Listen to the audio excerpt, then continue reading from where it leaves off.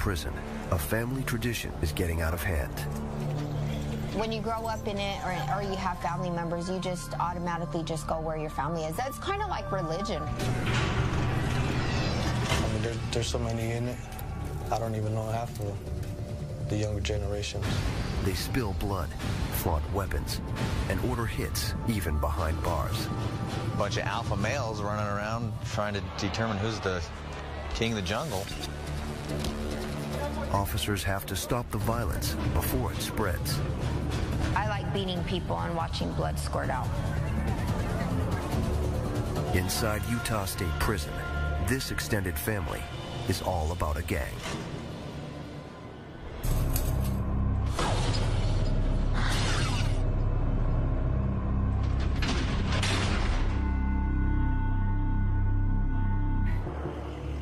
It's 8 a.m. at Utah State Prison. Newly sentenced inmates arrive. Lieutenant Dale Whitney steers them through reception and orientation, called R&O. One of the problems with running an R&O unit is when these guys come through the front door here, we really don't know what their crimes are. We don't know if they're violent offenders. We don't know if they're sex offenders. We don't know if they're coming down off of dope. We don't know anything about these guys. So that makes them a little bit more unpredictable. This full-service facility sits at the base of the Rockies. Inside live 80% of the state's incarcerated. The massive complex houses all security levels, from thieves to serial murderers, and contains its own mental health facility. USP is also home to the state's most dangerous women, over 400 of them. Their records as varied as the men's. But the biggest challenge in this prison, controlling gangs. Out of nearly 4,000 inmates, over 1 in 4 have gang ties. Problem with having gangs inside an institution is they start to click up. They start to develop their own little societies inside the prison. They start to get involved in the smuggling trade, like trying to smuggle tobacco or drugs into the institution. They run a little, almost like a mafia type organization. Okay, I need you all to move down here. I would say the largest percentage of the inmates that come through the gates of the prison, if they're not in a gang when they get here, they're probably going to join one before they get out. To prevent gang fights, the prison locks new inmates down. For the most part, it's 23-hour lockup. Your recreation will be inside the sections. Okay, anytime you come out of the sections, you will be in restraints. One of the most important forms that we need you to fill out is the body disposition form. Please fill that form out completely with a name and an address and a phone number of somebody we can contact in the event that you die while you're inside the institution. My suggestion to you guys is if you're gang affiliated, you better put that in check, and you better put it in check in a hurry, because your time here will become very difficult to do. Okay? Stay out of the gang crap. USP has a long list of gangs. The Sureños, Crips, Aryan groups. Most began as street gangs. Behind bars, rigid codes keep members in line, disobey gang leaders' orders, and face bodily harm. Gangs like the California-based Sureños are notorious for violence. Behind bars, they created a criminal empire by forcing smaller Latino gangs to join them. Today, their membership is in the tens of thousands. Gangs at USP caused violent incidents to spike, nearly doubling in just 5 years. It falls to Sergeant Tracy Skinner to locate the gangbangers and keep them under control. Inmates and gangs use hand signs like these to show their allegiance. But that doesn't make rounding up active gang members any easier. It's Sergeant Skinner's job to pull out these gangsters from general population and put them in a special housing unit. This is what Skinner calls fishing. It's like taking all the sharks out of the fish tank and putting all the sharks over here where the guppies can swim safely.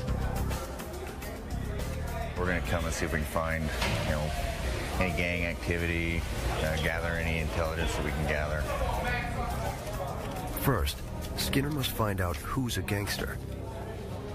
To carry out orders, gang members must stay off prison staff's radar. Denial is key. You sure you're not the juggalo? No, my friend gave me pictures when he left. The thing I'm interested in is the swastika. I'm not. I'm had nothing to do with it. It looks like a crypt to me. So I don't gangbang. Don't be to me. Where's your house at? Skinner's primary technique, casual conversation. Don't play his cards.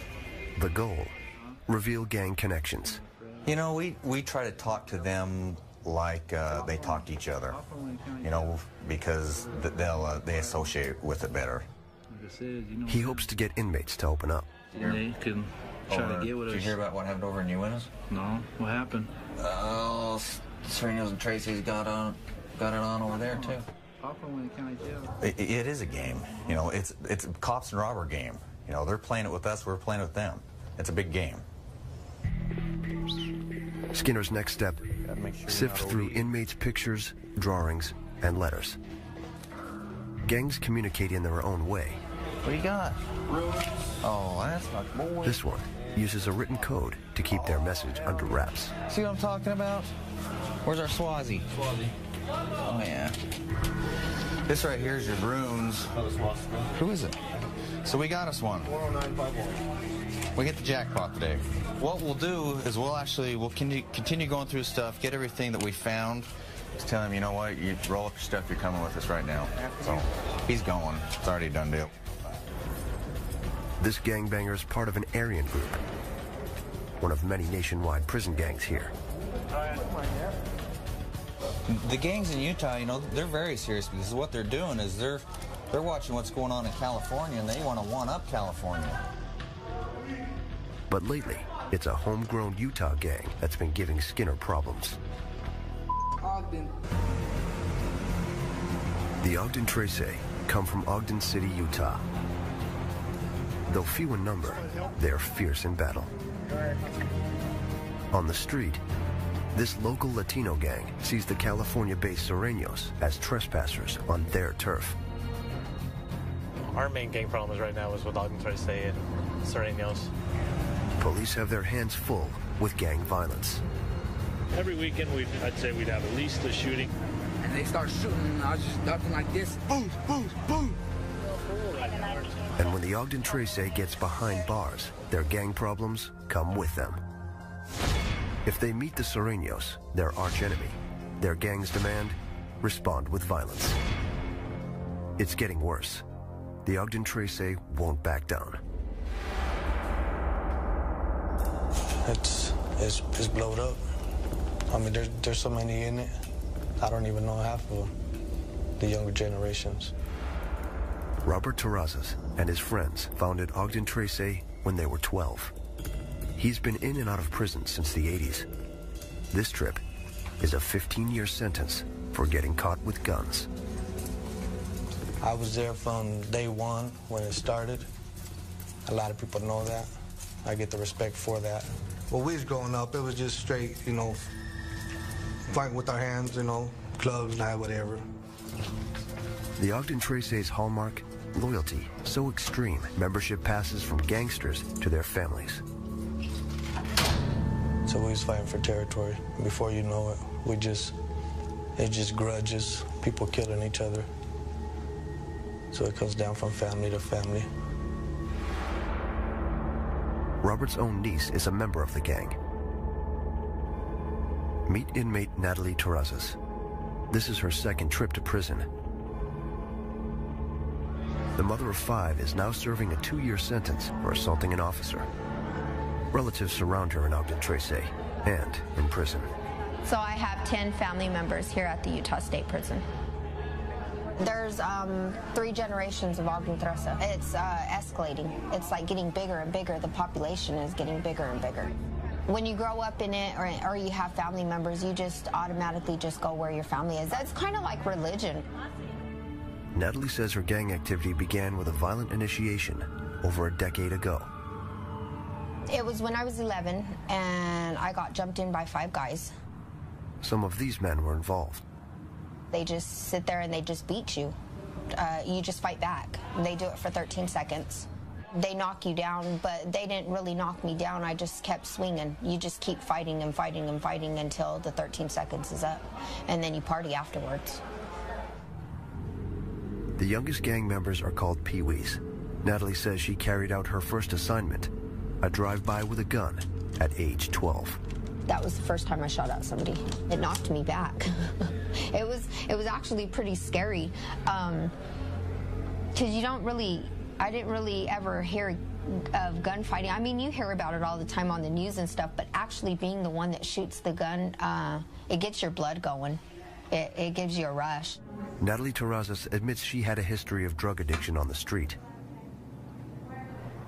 Now, she's 27 years old and has a long criminal background.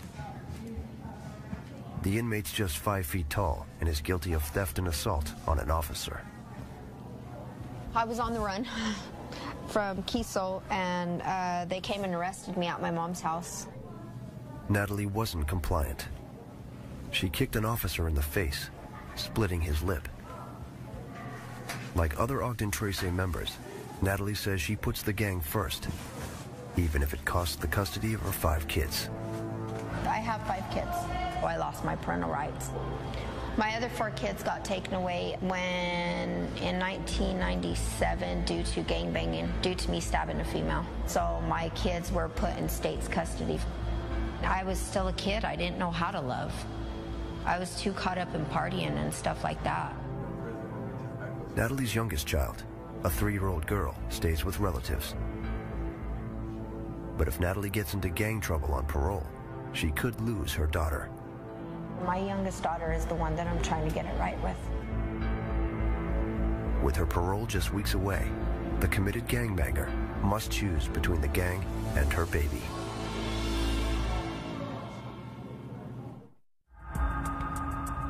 At Utah State Prison, officers face a different hurdle when criminals behind bars also happen to be mentally ill. 150 inmates live here, the Olympus Housing Unit, Utah State Prison's mental health facility. Even though up to half of the U.S. inmate population has mental health problems, facilities like Olympus are rare. These inmates' crimes are as diverse as the rest of USP's population. It's their behavior in prison that puts most of them here. It's pretty much the whole prison combined in this little building. All these cells in here, they have cameras so we can watch them 24/7. Look in, make sure everything's okay. Officer Stewart takes precautions. After 4 years on the job, she knows some of these inmates are a danger to the prison and themselves.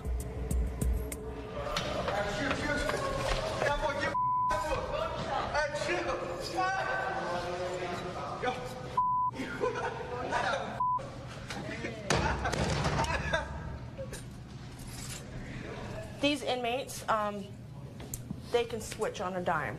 They're mentally ill. You don't know, one day they're taking their meds, the next day they're not. They can become very violent. In extreme cases, unstable inmates spit on staff, tear up cells.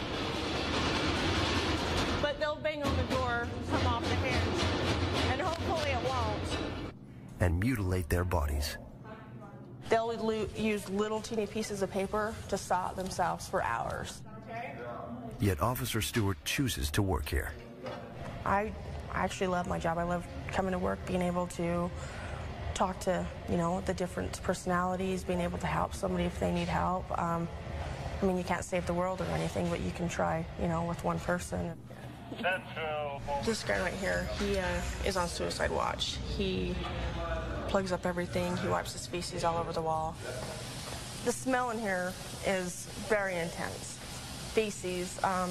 They come out every other day, so I'm sure His feces that he has on his floor has been there, you know, a day and a half, just depending. But I can't even explain how bad the smell is.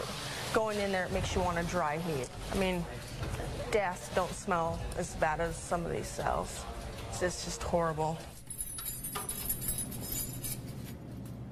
We have to deal with just things not an ordinary person would even think about dealing with every day. Staff reinforces boundaries on a daily basis.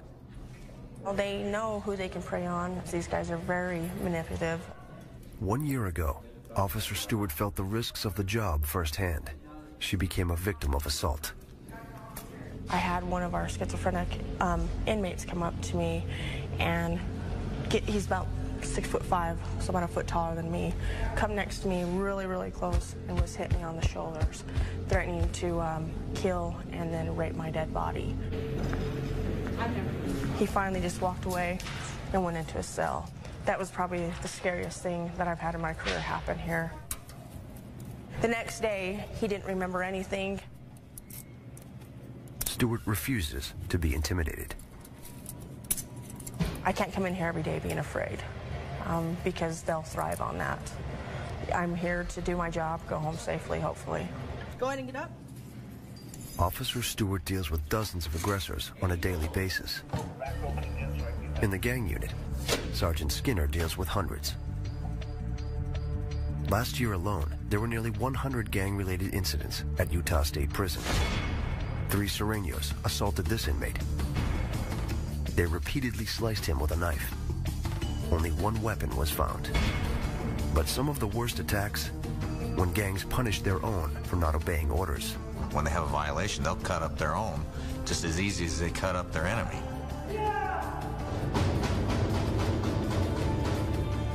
The prison's response to gang violence isolate the active gang members in special housing units. They're called Security Threat Groups, or STG. Active gang members were everywhere. So what we've done is we've tried to contain all the active gang members here in Ochre 4 to try and reduce the violence. They lock down inmates in their cells up to 23 hours a day. Automated doors and segregated cells separate rival gangsters. This is our control room. This is where we control every cell as far as each person that lives in each cell. We can control from here, opening the doors. We never open more than one door at a time. Mr. Hansen. The prison reserves STG for the most dangerous gangbangers. Today, Skinner meets a new arrival. Where are you from? Centro City Locos, Ogden 3. Inmate Nate Hansen is a self-proclaimed Ogden Trace. At 28 years old, he's already a career criminal. He's in prison for 4 years and has been an active gang member for over a decade. Have you got anything in there you shouldn't have? Anything gang-related? We can't have gang stuff over here? I thought that's what this unit was for gang members. Oh, this is the gang unit, but you can't have any gang-related paraphernalia. You're not over here to gang bang. Well, that's my intention. That's what I came here for. It's a gang bang? I thought you guys facilitated No, we don't facilitate that. So here's your rule book. Yeah. So you got to read everything in there, all right? Don't want to be able to sell. Don't be Sureño killing or Central City Loco one anywhere. Skinner will segregate Hansen with other Ogden Trace. But first, he searches for gang contraband. He's got a scrap killer. Scrap is a derogatory term for Sureños. Their enemy is the Sureños. Gang communication can foreshadow activity, even violence. Yeah, it's gonna crossed out as. If we find any of that stuff, he'll get right up the stuff. All right. So no more of that. Anyway, how long have you been from the Central City? Most inmates deny gang ties, but Hansen speaks proudly about the Ogden Trace. 15, 16, since I was about 13, 14 years old. How old are you now? I'm almost 30 now. Don't be beating anybody up. you get in a fight, you're going to go straight to Max, no question. Hansen disregards Skinner's advice. He talks about fighting the Sureños at any opportunity. I'm gonna go for it. We're gonna go heads up, whether they want it or not. Wow. It's on site. We're definitely at war right now. All right, go ahead and roll up your stuff. Just wait for that day when I get around somebody I can deal with. Let's put you in your house. That's all there is to it. It's a waiting game. Always keep your eyes and ears open. Skinner keeps his eyes open too. He'll get more cell searches than other inmates will. We'll watch him closer when he's out on rec to see who he's associating with, talking to. We'll listen to his phone calls more. He knows that with the Ogden Trace, it's not a question of if violence will occur, but when. Out in general population, inmates have more liberties. Recreational yard time is a prison luxury. It's the one place where male and female inmates interact. This is the matchmaking hour at Utah State Prison. What's that little short mama's name? Is that but they directly contact one another. A single chain link fence divides them. Right now, this is the walking program. I guess they get out there and get their exercise. But for us, it's the stalking program. Because that's all we do is stalk them. Ain't gonna lie. Hopefully make some eye contact, you know what I mean? Just wag them down right quick when the cops ain't looking. Being out of physical reach from one another doesn't stop them from chatting. The most popular way to talk on yard is with sign language. Inmates call it flagging. Officers don't condone it, so inmates hide it from staff. Like, this means from in the streets, there's different things. This means I love you, you know what I'm saying? This means I want to hug you, you know what I mean? Holding your hand, hug, yeah. Just stuff like that. But if you want to get specifics on it, then you just spell it out, you know what I mean? These broads are good at it. Leslie Cano, the cousin of inmate Natalie Terrazas, can speak it. I mean, if you're going to do the alphabet, you always go back, you know what I mean? Backwards. Everything's backwards. So if you're going to do the B, you do the B like that. The C, and then the D, and then you do the E. And then if you're going to pause, that's a pause. They keep moving. It's like the little entree at the restaurant where the pie keeps circling. That's what we're doing. We're looking at the pie circling. You get to pick which one you want. If you can't get that one, suck it up and find another one. If you get a hit, she'll let you know. You'll be like, "Hey, mama, what's up? Can I write you?" And then she'll give you, she'll let you know. Yeah, if she gives you a name back, then you're good to go. And we got some ugly ones coming too. Damn. That's the pie I was talking about. It's no good pie. That's no good. Leaving yard with a pen pal is a success, but it doesn't happen every day. Parade is over. Wait till tomorrow. For some inmates,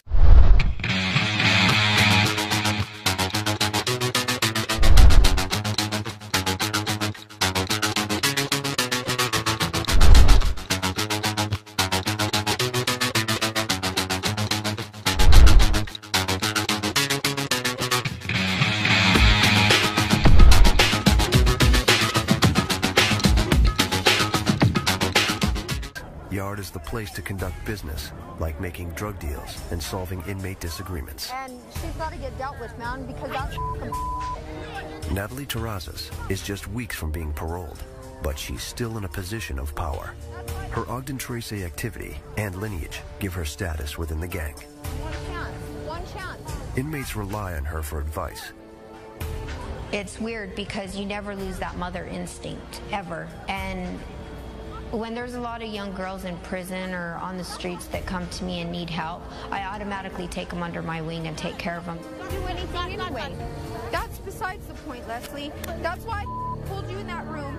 She also resolves routine inmate conflict. And we go, well, who's that one? Who's that one? And she wouldn't tell us name. We go, that's what we thought. Something Natalie says she won't tolerate: disrespect towards her gang. And a recent incident may force her to take action. There's been a lot of controversy over white supremacy and Mexicans. A week ago, a female white supremacist saluted a male counterpart with a Heil Hitler.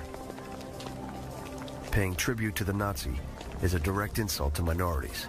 Where's my shorts? The gesture disrespected the Latino gangs and they retaliated. It started a big war. One of these idiots spit in their food. I'm like, The gang conflict could turn violent. she's a Today, as a dedicated Ogden Trace, Natalie is obligated to settle the dispute. I'll do anything when it comes to taking care of one of my fellow people that belong to Ogden Trace. There's no boundaries. Natalie can try to deal with the female inmate, but the male's out of her reach. To inform her fellow gangbangers over the fence, she'll smuggle them a note about the Aryan's action. To survive against bigger gangs, the Ogden Trace has to be ready. you, Leslie, when But an upcoming attack is going to catch everyone off guard. then what did you say to her? Did you just let her? At Utah State Prison, gang hostilities have simmered for months. Now they boil over.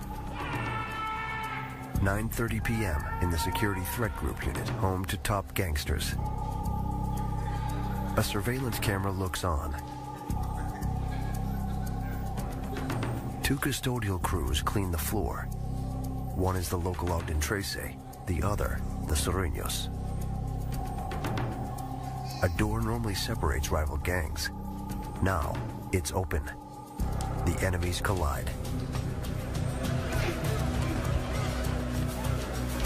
They break into pairs for one-on-one combat, beating their opponents with mop sticks and a toilet brush. All 4 suffer injuries. 3 inmates' cuts are so deep, they spend time in the infirmary. A severe assault like this prompts an emergency clampdown. One cell at a time. The prison raids the unit. Ready, Big Red? Shakedowns like this normally happen twice a year. You're gonna wear it out, hand it out. Come on, strip. Their goal? Make sure inmates aren't hiding weapons on them. Lift your arms. Lift your set. Turn around, bob to your feet first. Or inside their bodies. Okay, bend and spread. Okay. Next, Sergeant Noor and his officers comb through the cells. We check everywhere in the cell. There's a lot of hiding places in a cell. I mean, they've got 24 hours a day to find these hiding places, and we just got to keep up on where they're hiding these weapons. So we do find a lot of shanks in these hidden places. Weapons and contraband could be anywhere, tucked in a magazine or letter. We'll go ahead and open them up, and they'll have razor blades stuffed inside of them, which they use for, it's a very big weapon that they've got here, is razor blades. And even concealed in a vent. We go ahead and check them. If we can find anything, we have little pieces of metal that we can dig in here and try to retrieve the shanks or whatever they have hidden in these vents. With so much time on their hands, inmates turn everyday items into weapons, even paper. Moisten, compress, and mold it, and inmates have a rock-hard bludgeoning device. This is what's called a water stick. They hit pretty hard. It's just like getting hit with a baseball bat. So I've seen some pretty bad wounds with water sticks, so we go ahead and take them too. So this is the sort of damage water sticks can cause.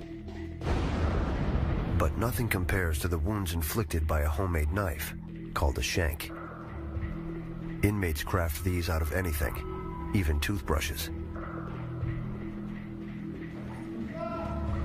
Today's raid yields few weapons. What it does, inspire yelling. They're not happy because we clean them out pretty good. So they usually get like this after the shakedowns. Usually have a lot of problems afterwards, but it'll cool down. But inmates can easily create more weapons out of everyday items, like the meal packs. It is very easy for the inmates to make a weapon because we give them what they need to make the weapon. An officer stands guard as Ogden Trace member Nate Hansen willingly shows how it's done. A rare glimpse into inmate weaponry. He uses a plastic knife from the condiment pack and shaving blades.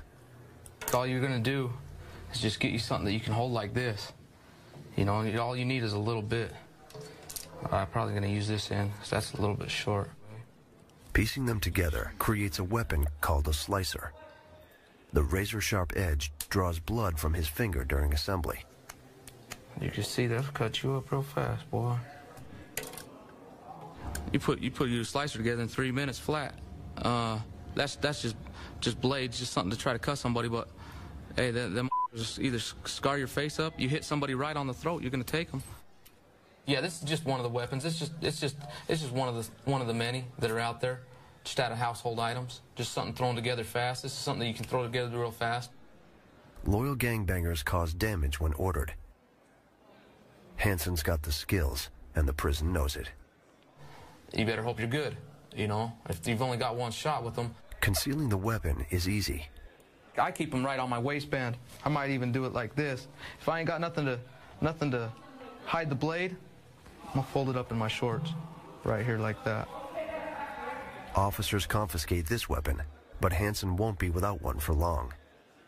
I'd rather get caught with a shank than without one. But getting caught without one might make you look like a mess out there on the tier. Might cost you your life, might make you look bad. You don't know. What inmates do know is they must prepare for the unexpected. Women are no exception, and they can get violent too. Ogden Tracy member Natalie Terrazas shares her methods. Yeah, I don't like to fight with weapons. I'd rather fight with my fists. I like beating people and watching blood squirt out. I'd rather just beat the out of them, know that it came from my fist, that I have that much power, than using a weapon and being a sissy. She knows just the place to settle scores. The freezer. This is one of the places that they turn around and they get in altercations. Sometimes we'll have somebody outside of this store watching for the police, wherever they're at or whatever. And most of the time the fights happen in the morning, because during morning shift and afternoon between the shift changes or whatever, it's easier because the cops are busy with all the inmates and trying to get set up for tray line. The freezers are both noisy and soundproof, making them ideal places for fights. This is the best area to fight in, because back there, if the police were to come in or whatever, they'd have to get through 3 doors in order to get back to this one, and so it's actually easier to fight back here. For women, fighting in prison has rules.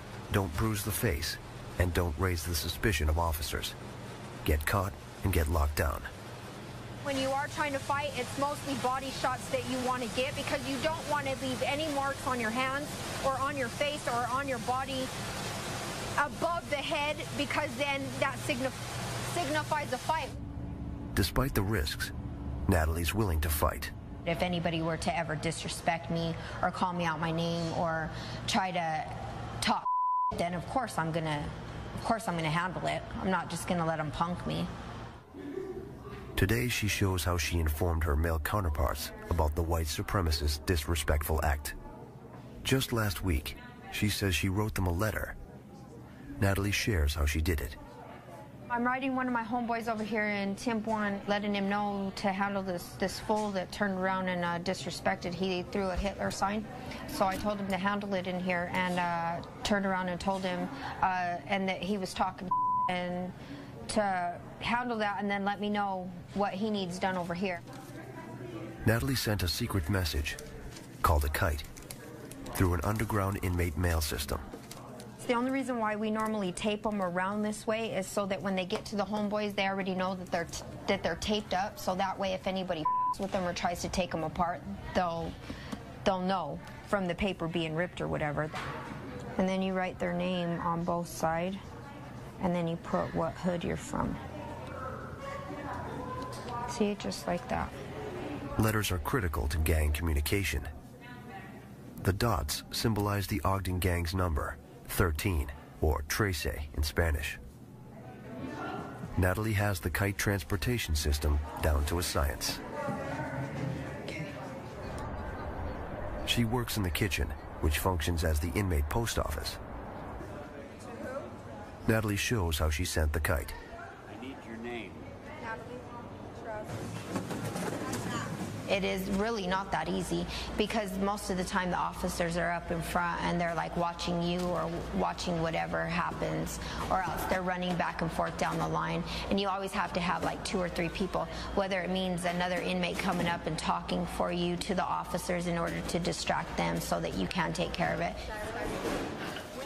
The kite's placement isn't arbitrary. Picking a specific stack and a specific tray corner guarantees its destination within the prison. And when you're sending a stack, you make sure a stack is either in the right or the left-hand corner.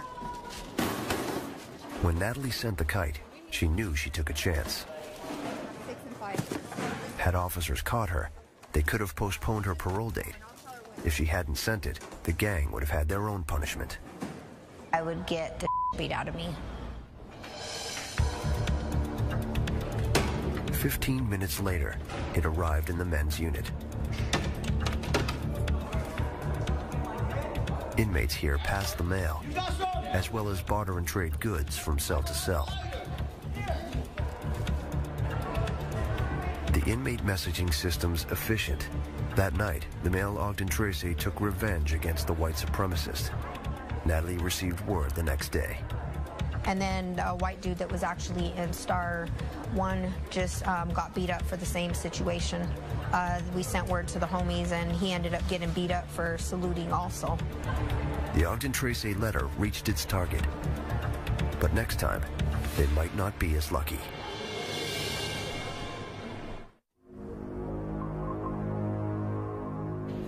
Inside Utah State Prison, it's up to Sergeant Skinner to prevent future gang wars.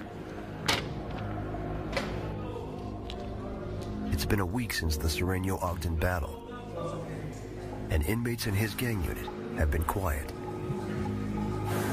Maybe too quiet. But sometimes skin speaks louder than words. 101. Tattoos, gentlemen. Tattoos serve as gang trophies, and Sergeant Skinner knows how to read them. Let's see your arm. 18th Street. What do you got on your arm? Tattooing's illegal here, but that doesn't stop inmates from marking themselves. They fashion homemade guns from everyday items, like pens and hairdryer motors. New tattoos alert the prison to gang activity, and may even reward foot soldiers for completing assignments, such as beating down a rival. Let's see your back. To keep gangsters in check, Skinner must be able to decipher the fresh ink. What do you got on your shoulder? What's it say on your shoulder? Let's see your arm. Put your arm back up. Let's see your feet.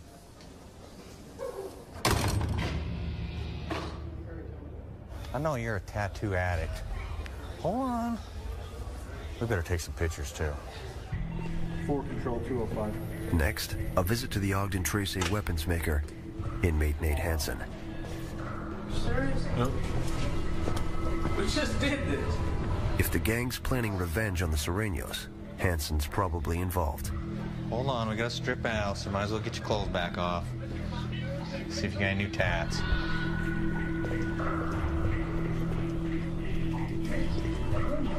Hansen wears his gang's brand, O Tracy tattoos, on his legs. They come here a lot. They know I'm active. I'm somebody that's got it. Once you get a name with them, even if you ain't really doing nothing bad, they're gonna keep coming here repetitively if they found in the past.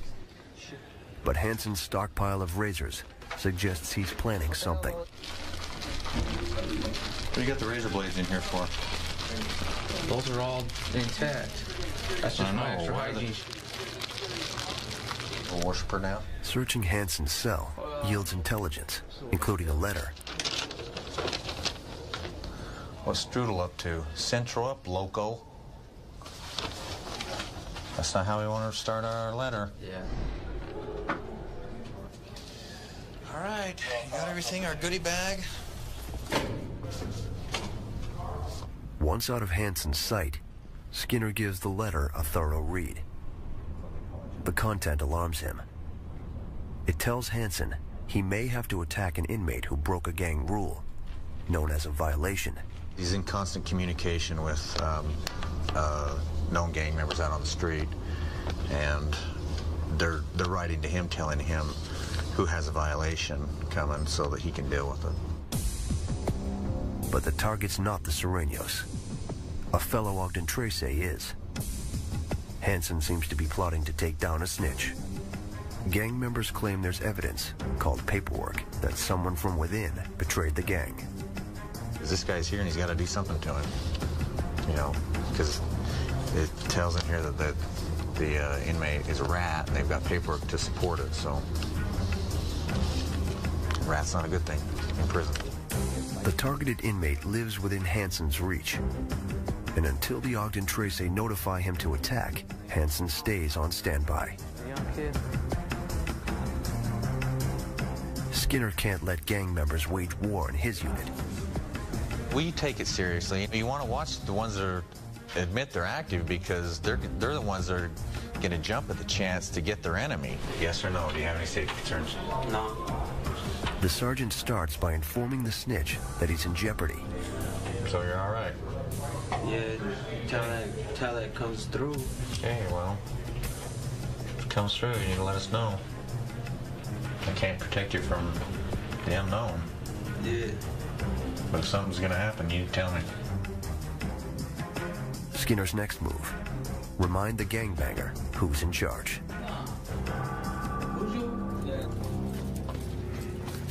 Gangs are a threat to anyone who crosses them, even one of their own.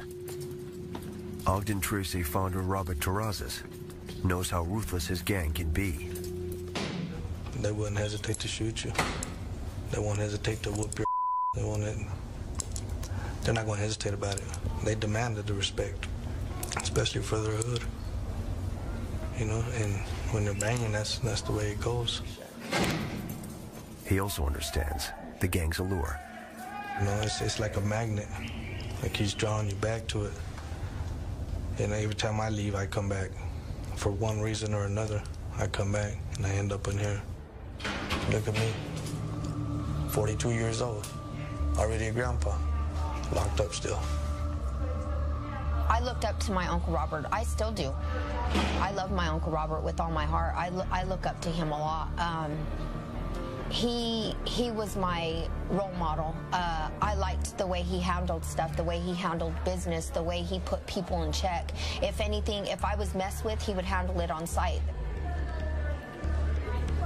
With her parole just a day away, Natalie spends time with family and tries to prioritize her gang or her child. Just go out and be with your kids, man.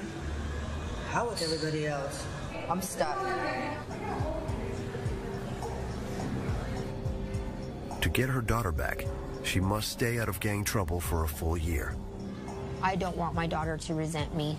Me end up dying over a bullet wound or whatever and not thinking about her. I'm missing a lot in my daughter's life. She's only 3 years old, man, and she needs a mom because I don't want her to grow up in a gang. As a career gang member, Natalie's loyalty is divided and her choice is limited. But she's considering an option that could change her life.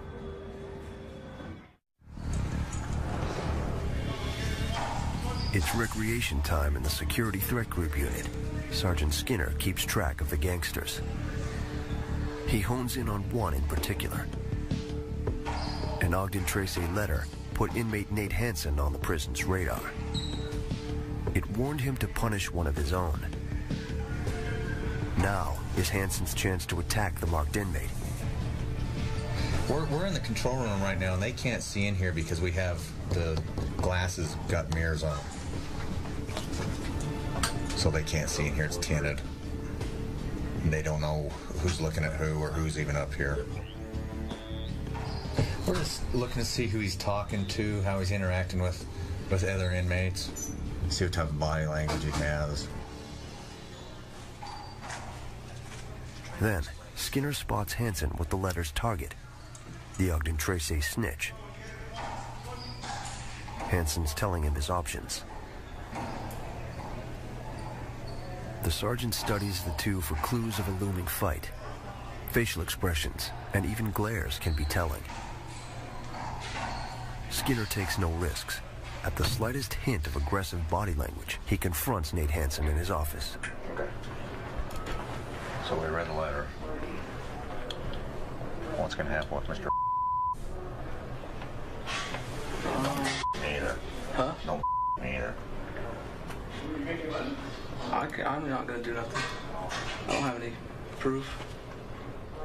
The gangbanger waits for paperwork.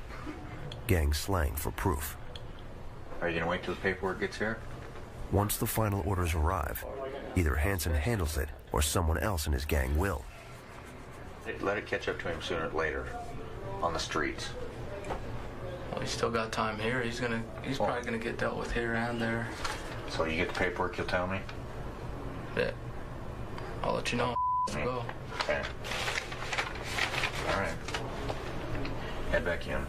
Don't do anything stupid. Yeah. Okay. Skinner knows better than to trust the gang member.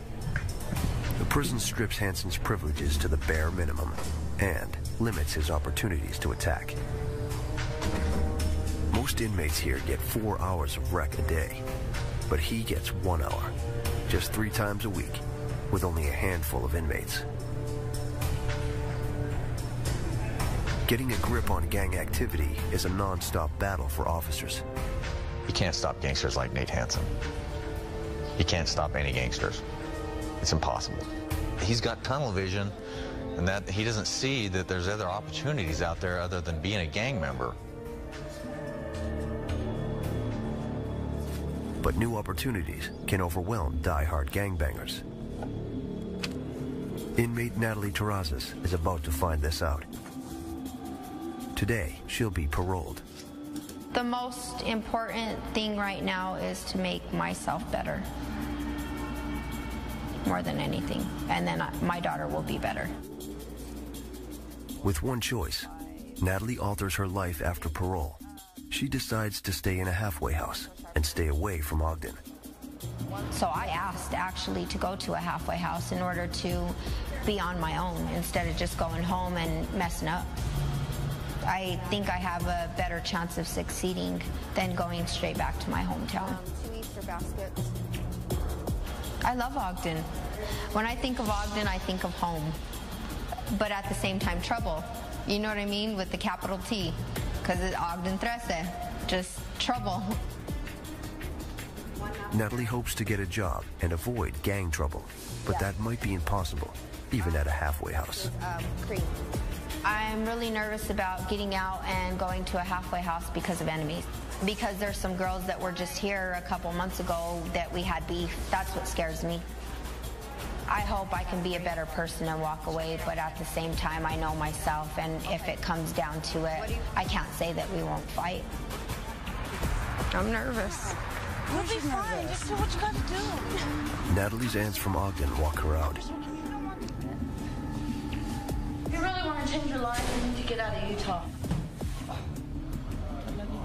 Breaking ties with Ogden Tracy means breaking away from her family. But who's down for you more than anybody? Family, of course. Okay, then. But family's Ogden 13, so what's the difference? It's part of our family. That's how we grew up. So how do you really expect me to stop gangbanging and doing when it's all I've known? But you're still in that. You need to break ties if you want to make something out of your life. And I don't want to see you back here no more, Natalie. I know. It's hard, man. I look in the mirror every day and I'm just like them because now my daughter is going through the same thing that I went through when I was younger. I love you too. Because so much, okay? How could I really resent and be a hypocrite towards my family for being in a gang and doing what they've done to me when I'm doing the same thing to my daughter? 35930. 6780. Ready? I love you too. Natalie's been paroled before, and this time she's realistic. I can't say that I won't come back to prison though, because I don't know what the future holds. I don't know what tomorrow holds, but I know what right now holds. And I know that I'll try my best to do whatever I can in order to succeed and be a good mom. One gangster leaves, but more spring up. You staying out of trouble? The gang stuff is going to spread. Even with what we're doing, it spreads. You know, we've slowed it down, but we can't stop it. It's impossible to stop. Looking for gang members these days, it's like drilling for oil. It's very hard because they're all undercover. Prison security depends on containing the gangs, and Sergeant Skinner knows it. We're having so many problems over there lately. Where? Poker 4. I don't know. Well, what the hell's up with those Serenios coming after you guys all the time? Well, you know that's been an ongoing war for years. That's never going to stop. You don't think it'll ever stop? No, Never? Never stop. Never. Never. But for now, gang battles continue, drawing in communities and tearing families apart. forcing more inmates at Utah prison to choose the family or the gang.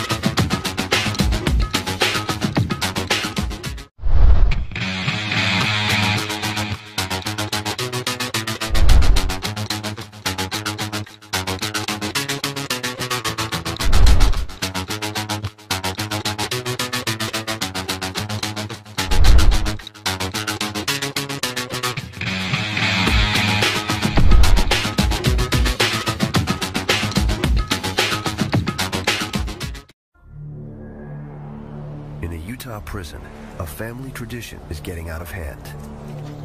When you grow up in it or you have family members, you just automatically just go where your family is. That's kind of like religion. I mean, there's so many in it. I don't even know half of them, the younger generations. They spill blood, flaunt weapons, and order hits even behind bars.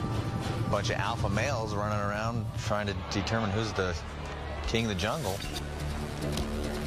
Officers have to stop the violence before it spreads. I like beating people and watching blood squirt out. Inside Utah State Prison, this extended family is all about a gang.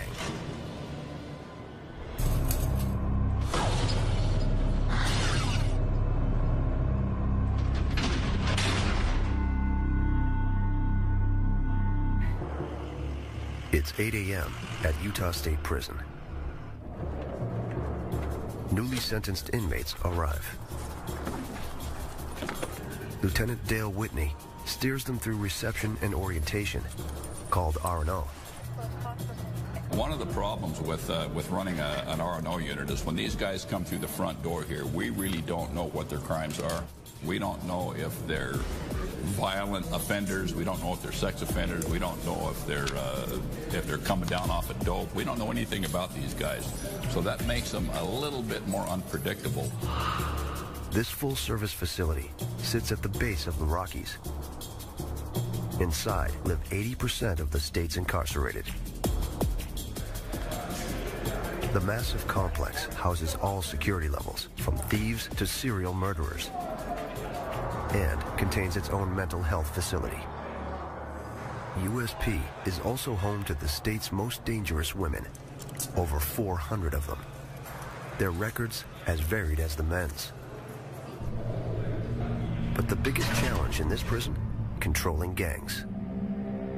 Out of nearly 4,000 inmates, over 1 in 4 have gang ties. Problem with having gangs inside an institution is they start to click up. They start to develop their own little societies inside the prison. They start to get involved in the smuggling trade, like trying to smuggle tobacco or drugs into the institution.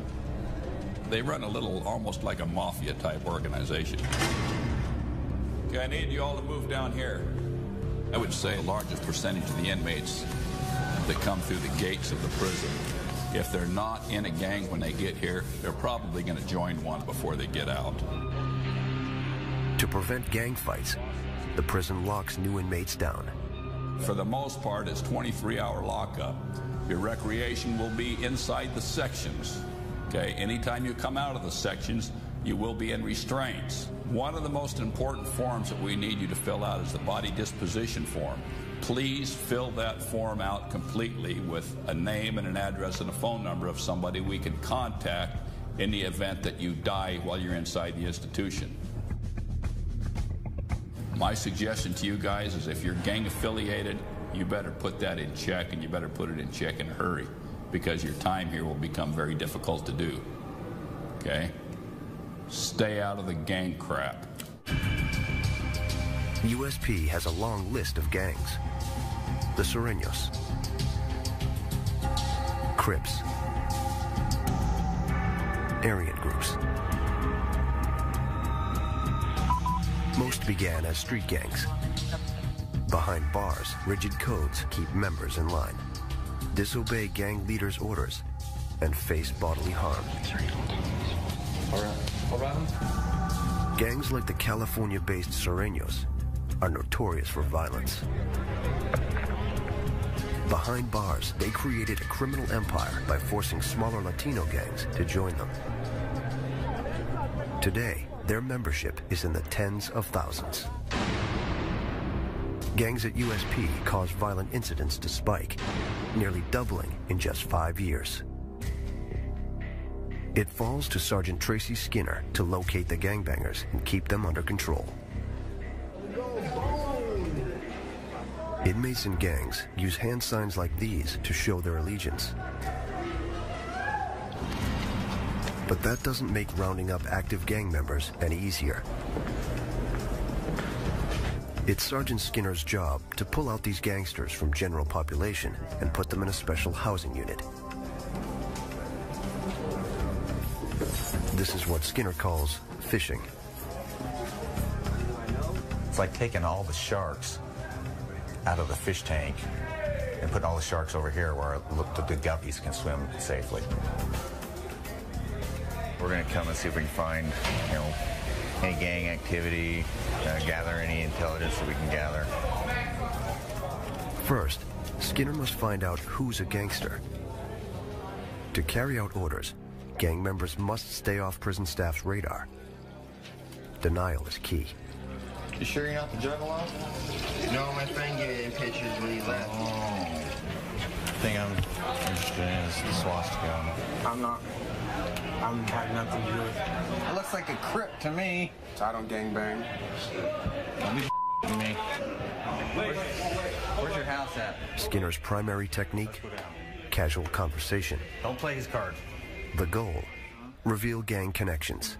We try to talk to them like they talk to each other, because they associate with it better. He hopes to get inmates to open up. They can try to get with us. Did you hear about what happened over in Uintas? No, what happened? Oh, Serenos and Tracy's got it on over there too. It is a game. It's a cops and robber game. They're playing it with us, we're playing it with them. It's a big game. Skinner's next step, sift through inmates' pictures, drawings, and letters. Gangs communicate in their own way. What do you got? Oh, that's not boy. This one uses a written code to keep their message under wraps. See what I'm talking about? Where's our Swazi? Oh, yeah. This right here is your runes. Who is it? So we got us one. 40951. We get the jackpot today. What we'll do is we'll continue going through stuff, get everything that we found. Just tell him, you know what, you roll up your stuff, you're coming with us right now. So he's going. It's already a done deal. This gangbanger is part of an Aryan group, one of many nationwide prison gangs here. The gangs in Utah, they're very serious because what they're doing is they're watching what's going on in California and they want to one-up California. But lately, it's a homegrown Utah gang that's been giving Skinner problems. Ogden. The Ogden Trace come from Ogden City, Utah. Though few in number, they are fierce in battle. On the street, this local Latino gang sees the California-based Sureños as trespassers on their turf. Our main gang problems right now is with Ogden Trace and Sureños. Police have their hands full with gang violence. Every weekend, I'd say we'd have at least a shooting. And they start shooting, and I was just ducking like this. Boom, boom, boom. And when the Ogden Trace gets behind bars, their gang problems come with them. If they meet the Sureños, their archenemy, their gangs demand, respond with violence. It's getting worse. The Ogden Trace won't back down. It's blowed up. I mean, there's so many in it. I don't even know half of them, the younger generations. Robert Terrazas and his friends founded Ogden Trace when they were 12. He's been in and out of prison since the 80s. This trip is a 15-year sentence for getting caught with guns. I was there from day one when it started. A lot of people know that. I get the respect for that. When we was growing up, it was just straight, you know, fighting with our hands, you know, clubs, knife, whatever. The Ogden Trace's hallmark, loyalty, so extreme, membership passes from gangsters to their families. So we was fighting for territory. Before you know it, it's just grudges, people killing each other. So it comes down from family to family. Robert's own niece is a member of the gang. Meet inmate Natalie Terrazas. This is her second trip to prison. The mother of 5 is now serving a 2-year sentence for assaulting an officer. Relatives surround her in Ogden Trace and in prison. So I have 10 family members here at the Utah State Prison. There's 3 generations of Ogden Trace. It's escalating. It's like getting bigger and bigger. The population is getting bigger and bigger. When you grow up in it or you have family members, you just automatically just go where your family is. That's kind of like religion. Natalie says her gang activity began with a violent initiation over a decade ago. It was when I was 11, and I got jumped in by 5 guys. Some of these men were involved. They just sit there and they just beat you. You just fight back. They do it for 13 seconds. They knock you down, but they didn't really knock me down. I just kept swinging. You just keep fighting and fighting and fighting until the 13 seconds is up, and then you party afterwards. The youngest gang members are called Pee-wees. Natalie says she carried out her first assignment, a drive-by with a gun, at age 12. That was the first time I shot at somebody. It knocked me back. It was actually pretty scary, because I didn't really ever hear of gunfighting. I mean, you hear about it all the time on the news and stuff, but actually being the one that shoots the gun, it gets your blood going. It gives you a rush. Natalie Terrazas admits she had a history of drug addiction on the street. Now, she's 27 years old and has a long criminal background. Things not an ordinary person would even think about dealing with every day. Staff reinforces boundaries on a daily basis. Well, they know who they can prey on. These guys are very manipulative. 1 year ago, Officer Stewart felt the risks of the job firsthand. She became a victim of assault. I had one of our schizophrenic inmates come up to me, and he's about 6'5", so about a foot taller than me, come next to me really, really close and was hitting me on the shoulders, threatening to kill and then rape my dead body. He finally just walked away and went into his cell. That was probably the scariest thing that I've had in my career happen here. The next day, he didn't remember anything. Stewart refuses to be intimidated. I can't come in here every day being afraid, because they'll thrive on that. I'm here to do my job, go home safely, hopefully. Go ahead and get up. Officer Stewart deals with dozens of aggressors on a daily basis. In the gang unit, Sergeant Skinner deals with hundreds. Last year alone, there were nearly 100 gang-related incidents at Utah State Prison.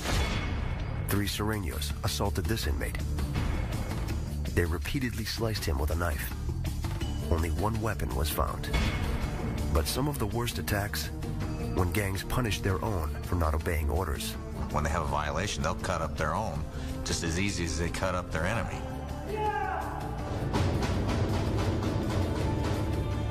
The prison's response to gang violence isolate the active gang members in special housing units. They're called Security Threat Groups, or STG. Active gang members were everywhere. So what we've done is we've tried to contain all the active gang members here in Ochre 4 to try and reduce the violence. They lock down inmates in their cells up to 23 hours a day. Automated doors and segregated cells separate rival gangsters. This is our control room. This is where we control every cell as far as each person that lives in each cell. We can control it from here, opening the doors. We never open more than one door at a time. Mr. Hansen, what's going on? The prison reserves STG for the most dangerous gangbangers. Today, Skinner meets a new arrival. Where are you from? From Central City Locals, Ogden Tres. Inmate Nate Hansen is a self-proclaimed Ogden Trace. At 28 years old, he's already a career criminal. He's in prison for 4 years and has been an active gang member for over a decade. Have you got anything in there you shouldn't have? Anything gang-related?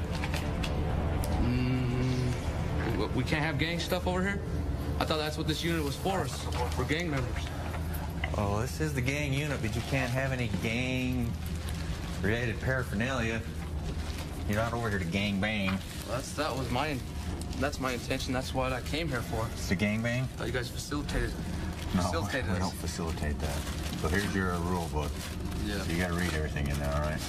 Don't want to be able to sell. Don't be Sereno killing or Central City Local one anywhere. Skinner will segregate Hansen with other Ogden Trace. But first, he searches for gang contraband. He's got a scrap killer. Scrap is a derogatory term for Serenos. Their enemy is the Serenos. Gang communication can foreshadow activity, even violence. Yeah, it's got crossed out as. If we find any of that stuff, he'll get right up the stuff, all right? So, no more of that. Anyway, how long have you been from the Central City? Most inmates deny gang ties, but Hansen speaks proudly about the Ogden Trace. 15, 16, since I was about 13, 14 years old. How old are you now? I'm almost 30 now. Don't be beating anybody up. If you get in a fight, you're going to go straight to max, no question. Hansen disregards Skinner's advice. He talks about fighting the Serenos at any opportunity. I'm going to go for it. You're going to go We're going to go heads up, whether they want it or not. Wow. It's on site. We're definitely at war right now. All right, go ahead and roll up your stuff. Just wait for that day when I get around somebody I can deal with. Let's put you in your house. That's all there is to it. It's a waiting game. Always keep your eyes and ears open. Skinner keeps his eyes open too. He'll get more cell searches than other inmates will. We'll watch him closer when he's out on rec to see who he's associating with, talking to. We'll listen to his phone calls more. He knows that with the Ogden Trace, it's not a question of if violence will occur, but when. Out in general population, inmates have more liberties.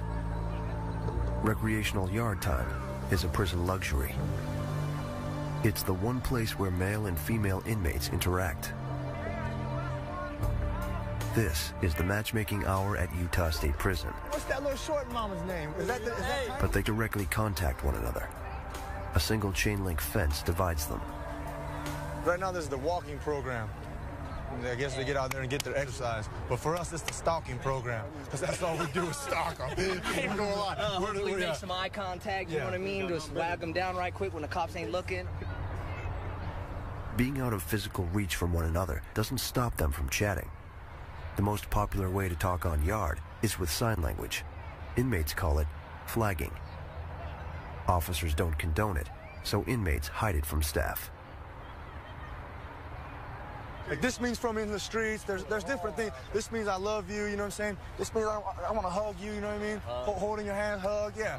Just stuff like that. But if you want to get specifics on it, then you just spell it out, you know what I mean? These broads are good at it. Leslie Cano, the cousin of inmate Natalie Terrazas, can speak it. I mean, if you're going to do the alphabet, you always go back, you know what I mean? Backwards. Everything's backwards. So if you're going to do the B, you do the B like that. The C, and then the D, and then you do the E. And then if you're going to pause, that's a pause. They keep moving. It's like the little entree at the restaurant where the pie keeps circling. That's what we're doing. We're looking at the pie circling. You get to pick which one you want. If you can't get that one, suck it up and find another one. If you get If you get a hit, she'll let you know. You'll be like, hey, mama, what's up? Can I write you? And then she'll give you, she'll let you know. Yeah, if she gives you a name back, then you're good to go. And we got some ugly ones coming too. Damn. That's the pie I was talking about. It's no good pie. That's no good. Leaving yard with a pen pal is a success, but it doesn't happen every day. Parade is over. Wait till tomorrow. For some inmates,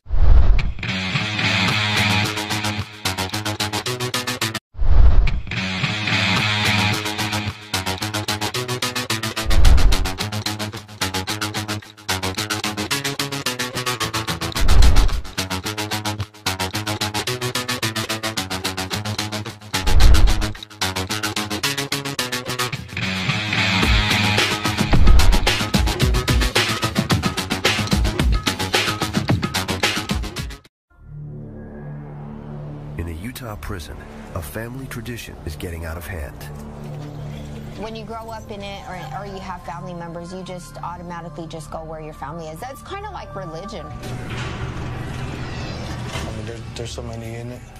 I don't even know half of them. The younger generations. They spill blood, flaunt weapons, and order hits even behind bars. A bunch of alpha males running around trying to determine who's the king of the jungle. Officers have to stop the violence before it spreads. I like beating people and watching blood squirt out. Inside Utah State Prison, this extended family is all about a gang.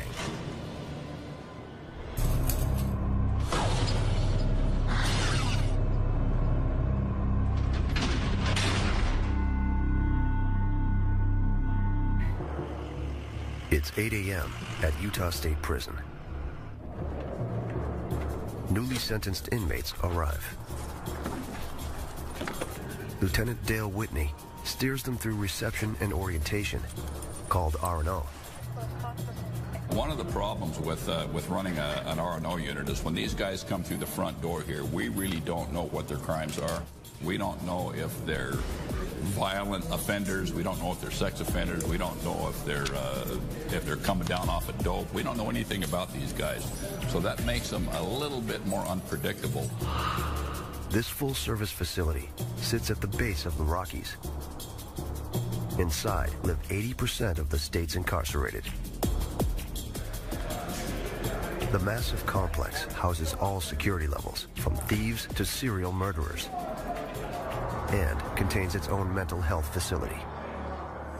USP is also home to the state's most dangerous women, over 400 of them.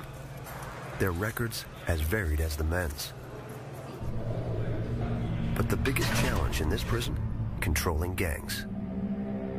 Out of nearly 4,000 inmates, over 1 in 4 have gang ties. Problem with having gangs inside an institution is they start to click up. They start to develop their own little societies inside the prison. They start to get involved in the smuggling trade, like trying to smuggle tobacco or drugs into the institution. They run a little, almost like a mafia type organization. Okay, I need you all to move down here. I would say the largest percentage of the inmates that come through the gates of the prison, if they're not in a gang when they get here, they're probably going to join one before they get out. To prevent gang fights, the prison locks new inmates down. For the most part, it's 23-hour lockup. Your recreation will be inside the sections. Okay, anytime you come out of the sections, you will be in restraints. One of the most important forms that we need you to fill out is the body disposition form. Please fill that form out completely with a name and an address and a phone number of somebody we can contact in the event that you die while you're inside the institution. My suggestion to you guys is if you're gang affiliated, you better put that in check, and you better put it in check in a hurry, because your time here will become very difficult to do. Okay? Stay out of the gang crap. USP has a long list of gangs. The Sureños,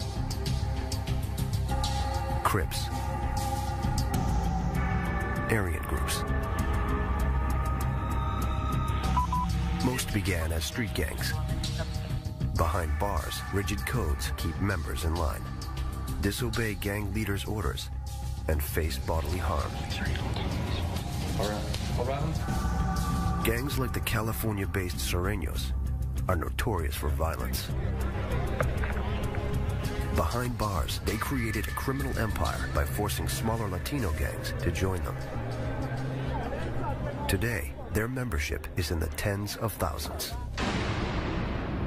Gangs at USP caused violent incidents to spike, nearly doubling in just 5 years. It falls to Sergeant Tracy Skinner to locate the gangbangers and keep them under control.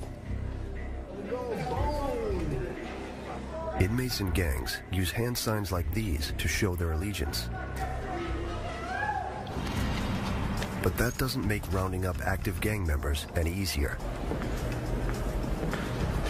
It's Sergeant Skinner's job to pull out these gangsters from general population and put them in a special housing unit.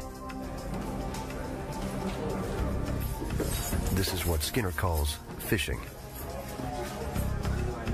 It's like taking all the sharks out of the fish tank and putting all the sharks over here where the guppies can swim safely. We're going to come and see if we can find, any gang activity, gather any intelligence that we can gather. First, Skinner must find out who's a gangster. To carry out orders, gang members must stay off prison staff's radar. Denial is key. You sure you're not the juggalo?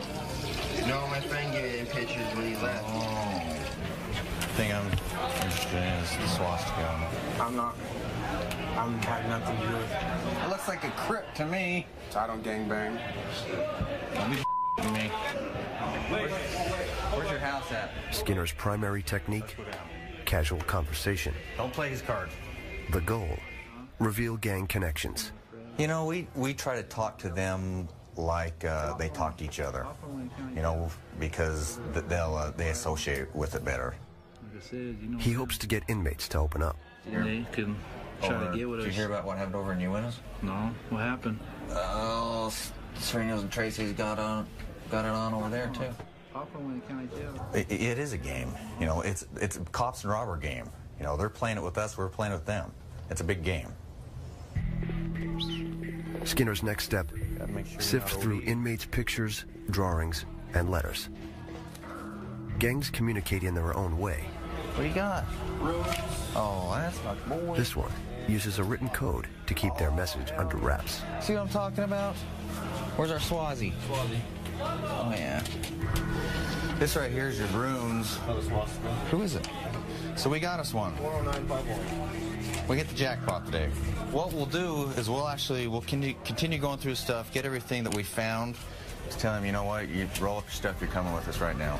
So he's going. It's already a done deal. This gangbanger is part of an Aryan group, one of many nationwide prison gangs here. The gangs in Utah, they're very serious because what they're doing is they're watching what's going on in California. Yeah, I don't like to fight with weapons. I'd rather fight with my fists. I like beating people and watching blood squirt out. I'd rather just beat the out of them, know that it came from my fist, that I have that much power, than using a weapon and being a sissy. She knows just the place to settle scores. The freezer. This is one of the places that they turn around and they get in altercations. Sometimes we'll have somebody outside of this door watching for the police wherever they're at or whatever. And most of the time the fights happen in the morning because during morning shift and afternoon between the shift changes or whatever, it's easier because the cops are busy with all the inmates and trying to get set up for tray line. The freezers are both noisy and soundproof, making them ideal places for fights. This is the best area to fight in because back there, if the police were to come in or whatever, they'd have to get through 3 doors in order to get back to this one, and so it's actually easier to fight back here. For women, fighting in prison has rules. Don't bruise the face, and don't raise the suspicion of officers. Get caught and get locked down. When you are trying to fight, it's mostly body shots that you want to get because you don't want to leave any marks on your hands or on your face or on your body above the head because then that signifies a fight. Despite the risks, Natalie's willing to fight. If anybody were to ever disrespect me or call me out my name or try to talk, then of course I'm gonna handle it. I'm not just gonna let them punk me. Today she shows how she informed her male counterparts about the white supremacist disrespectful act. Just last week, she says she wrote them a letter. Natalie shares how she did it. I'm writing one of my homeboys over here in Tampa, letting him know to handle this fool that turned around and disrespected. He threw a Hitler sign. So I told him to handle it in here and turned around and told him and that he was talking and to handle that and then let me know what he needs done over here. Natalie sent a secret message called a kite through an underground inmate mail system. The only reason why we normally tape them around this way is so that when they get to the homeboys, they already know that they're taped up. So that way, if anybody with them or tries to take them apart, they'll know from the paper being ripped or whatever. And then you write their name on both sides, and then you put what hood you're from. See, just like that. Letters are critical to gang communication. The dots symbolize the Ogden gang's number, 13, or trece in Spanish. Natalie has the kite transportation system down to a science.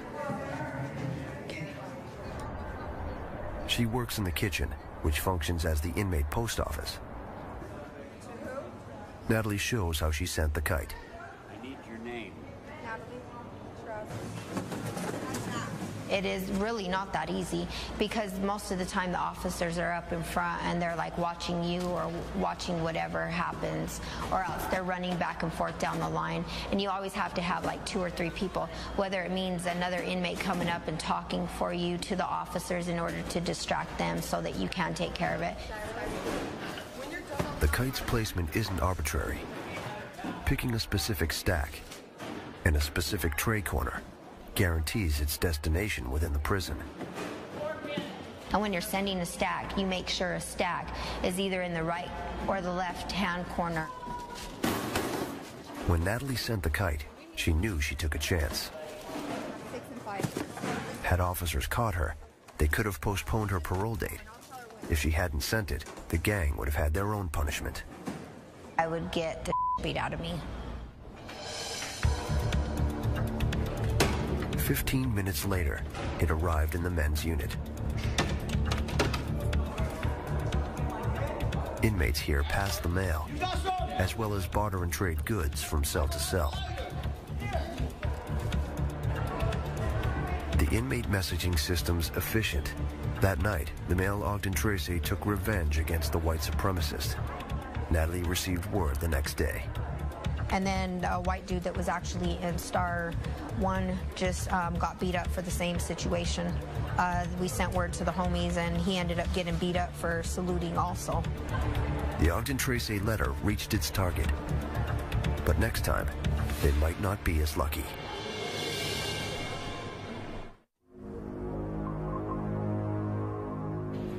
Inside Utah State Prison, it's up to Sergeant Skinner to prevent future gang wars. It's been a week since the Sereno-Ogden battle, and inmates in his gang unit have been quiet. Maybe too quiet. But sometimes skin speaks louder than words. 101. Tattoos, gentlemen. Tattoos serve as gang trophies, and Sergeant Skinner knows how to read them. Let's see your arm. 18th Street. What do you got on your arm? Tattooing's illegal here, but that doesn't stop inmates from marking themselves. They fashion homemade guns from everyday items, like pens and hairdryer motors. New tattoos alert the prison to gang activity, and may even reward foot soldiers for completing assignments, such as beating down a rival. Let's see your back. To keep gangsters in check, Skinner must be able to decipher the fresh ink. What do you got on your shoulder? What does it say on your shoulder? Let's see your arm. Put your arm back up. Let's see your feet.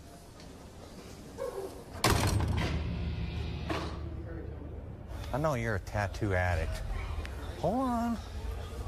We better take some pictures, too. 4 Control 205. Next, a visit to the Ogden Tracy weapons maker, inmate Nate Hansen. Serious? Nope. We just did this. If the gang's planning revenge on the Sereños, Hansen's probably involved. Hold on, we gotta strip out, so might as well get your clothes back off. See if you got any new tats.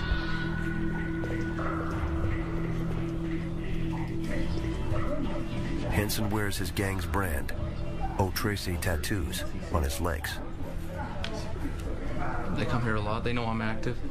I'm somebody that's got it. Once you get a name with them, even if you ain't really doing nothing bad, they're gonna keep coming here repetitively if they found in the past. But Hansen's stockpile of razors suggests he's planning something. What do you got the razor blades in here for? Those are all intact. That's just my extra hygiene. A worshiper now? Searching Hansen's cell yields intelligence, including a letter. What's Strudel up to? Central up, loco. That's not how we want to start our letter. Yeah. All right, you got everything, our goodie bag? Once out of Hansen's sight, Skinner gives the letter a thorough read. The content. And they want to one-up California. But lately, it's a homegrown Utah gang that's been giving Skinner problems. Ogden. The Ogden Tracy come from Ogden City, Utah. Though few in number, they are fierce in battle. On the street, this local Latino gang sees the California-based Sereños as trespassers on their turf. Our main gang problems right now is with Ogden Tracy and Sereños. Police have their hands full with gang violence. Every weekend, I'd say we'd have at least a shooting. And they start shooting, and I was just ducking like this. Boom, boom, boom. And when the Ogden Tracy gets behind bars, their gang problems come with them. If they meet the Sereños, their archenemy, their gang's demand, respond with violence. It's getting worse. The Ogden Tracy won't back down. It's blowed up. I mean, there's so many in it. I don't even know half of them. The younger generations. Robert Terrazas and his friends founded Ogden Tracy when they were 12. He's been in and out of prison since the 80s. This trip is a 15-year sentence for getting caught with guns. I was there from day one when it started. A lot of people know that. I get the respect for that. When we was growing up, it was just straight, fighting with our hands, clubs, knife, whatever. The Ogden Tracy's hallmark, loyalty, so extreme, membership passes from gangsters to their families. So we was fighting for territory. Before you know it, it's just grudges, people killing each other. So it comes down from family to family. Robert's own niece is a member of the gang. Meet inmate Natalie Terrazas. This is her second trip to prison. The mother of 5 is now serving a 2-year sentence for assaulting an officer. Relatives surround her in Ogden Tracy and in prison. So I have 10 family members here at the Utah State Prison. There's 3 generations of Ogden Tracy. It's escalating. It's like getting bigger and bigger. The population is getting bigger and bigger. When you grow up in it or you have family members, you just automatically just go where your family is. That's kind of like religion. Natalie says her gang activity began with a violent initiation over a decade ago. It was when I was 11, and I got jumped in by 5 guys. Some of these men were involved. They just sit there and they just beat you. You just fight back. They do it for 13 seconds. They knock you down, but they didn't really knock me down. I just kept swinging. You just keep fighting and fighting and fighting until the 13 seconds is up, and then you party afterwards. The youngest gang members are called Pee-wees. Natalie says she carried out her first assignment, a drive-by with a gun, at age 12. That was the first time I shot at somebody. It knocked me back. It was actually pretty scary. Because I didn't really ever hear of gunfighting. I mean, you hear about it all the time on the news and stuff, but actually being the one that shoots the gun, it gets your blood going. It gives you a rush. Natalie Terrazas admits she had a history of drug addiction on the street. Now, she's 27 years old and has a long criminal background. The inmate's just 5 feet tall and is guilty of theft and assault on an officer. I was on the run from Kiesel, and they came and arrested me at my mom's house. Natalie wasn't compliant. She kicked an officer in the face, splitting his lip. Like other Ogden Trace members, Natalie says she puts the gang first, even if it costs the custody of her 5 kids. I have 5 kids. Oh, I lost my parental rights. My other 4 kids got taken away in 1997 due to gangbanging, due to me stabbing a female. So my kids were put in state's custody. I was still a kid. I didn't know how to love. I was too caught up in partying and stuff like that. Natalie's youngest child, a 3-year-old girl, stays with relatives. But if Natalie gets into gang trouble on parole, she could lose her daughter. My youngest daughter is the one that I'm trying to get it right with. With her parole just weeks away, the committed gangbanger must choose between the gang and her baby.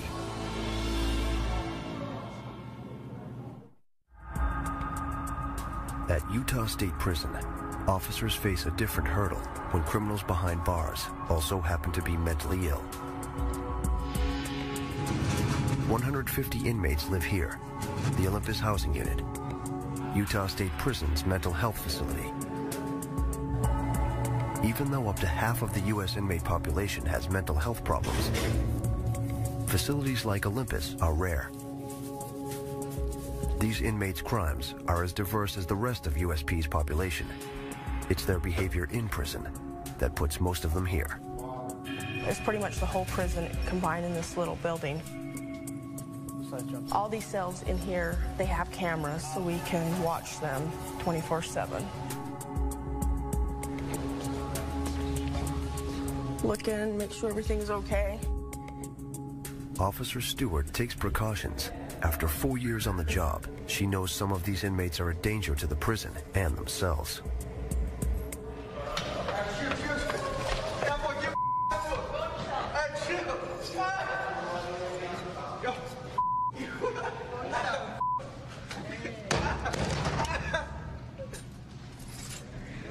These inmates, they can switch on a dime. They're mentally ill. You don't know, one day they're taking their meds, the next day they're not. They can become very violent. In extreme cases, unstable inmates spit on staff, tear up cells. But they'll bang on the door, come off the hinge, and hopefully it won't. And mutilate their bodies. They'll use little teeny pieces of paper to saw themselves for hours. Yet Officer Stewart chooses to work here. I actually love my job. I love coming to work, being able to talk to, the different personalities, being able to help somebody if they need help. I mean, you can't save the world or anything, but you can try, with one person.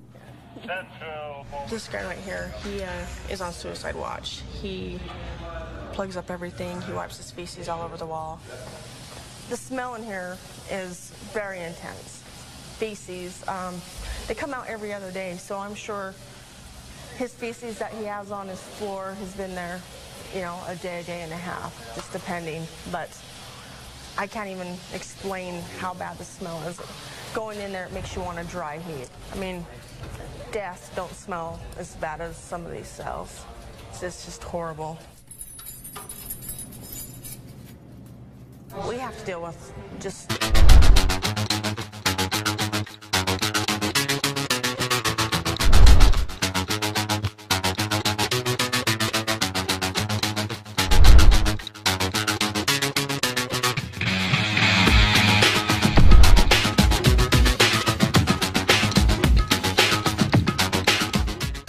yard is the place to conduct business, like making drug deals and solving inmate disagreements. And she's got to get dealt with, man, because that's Natalie Terrazas is just weeks from being paroled, but she's still in a position of power.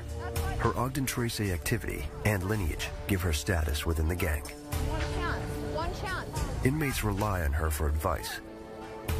It's weird because you never lose that mother instinct, ever. And when there's a lot of young girls in prison or on the streets that come to me and need help, I automatically take them under my wing and take care of them. Don't do anything anyway.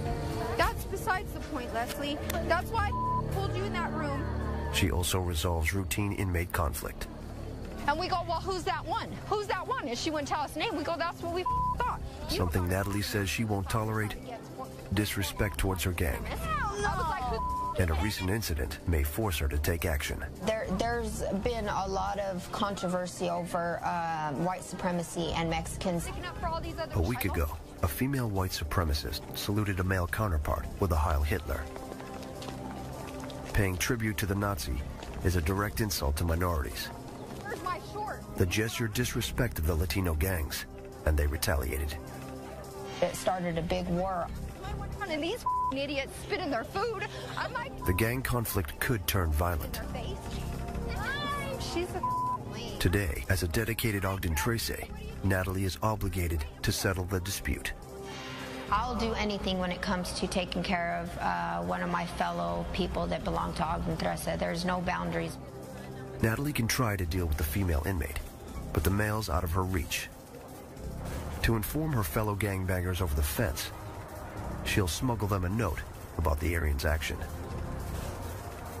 To survive against bigger gangs, the Ogden Tracy has to be ready. you, Leslie, when you... But an upcoming attack is going to catch everyone off guard. Then what did you say to her? Did you just let her... At Utah State Prison, gang hostilities have simmered for months. Now they boil over. 9:30 p.m. in the Security Threat Group unit, home to top gangsters. A surveillance camera looks on. Two custodial crews clean the floor. One is the local Ogden Tracy, the other, the Sureños. A door normally separates rival gangs. Now, it's open. The enemies collide. They break into pairs for one-on-one combat, beating their opponents with mop sticks and a toilet brush. All four suffer injuries. 3 inmates' cuts are so deep, they spent time in the infirmary. A severe assault like this prompts an emergency clampdown. One cell at a time. The prison raids the unit. Ready, Big Red? Shakedowns like this normally happen twice a year. If you're gonna wear it out, hand it out. Come on, strip. Their goal? Make sure inmates aren't hiding weapons on them. Lift your arms. Lift your sack. Turn around, bob to your feet first. Or inside their bodies. Okay, bend and spread. Okay. Next, Sergeant Noor and his officers comb through the cells. We check everywhere in the cell. There's a lot of hiding places in a cell. I mean, they've got 24 hours a day to find these hiding places, and we just got to keep up on where they're hiding these weapons. So we do find a lot of shanks in these hidden places. Weapons and contraband could be anywhere, tucked in a magazine or letter. We'll go ahead and open them up, and they'll have razor blades stuffed inside of them, which they use for, it's a very big weapon that they've got here, is razor blades. And even concealed in a vent. We go ahead and check them. If we can find anything, we have little pieces of metal that we can dig in here and try to retrieve the shanks or whatever they have hidden in these vents. With so much time on their hands, inmates turn everyday items into weapons, even paper. Moisten, compress, and mold it, and inmates have a rock-hard bludgeoning device. This is what's called a water stick. They hit pretty hard. It's just like getting hit with a baseball bat. So I've seen some pretty bad wounds with water sticks, so we go ahead and take them too. So this is the sort of damage water sticks can cause. But nothing compares to the wounds inflicted by a homemade knife called a shank.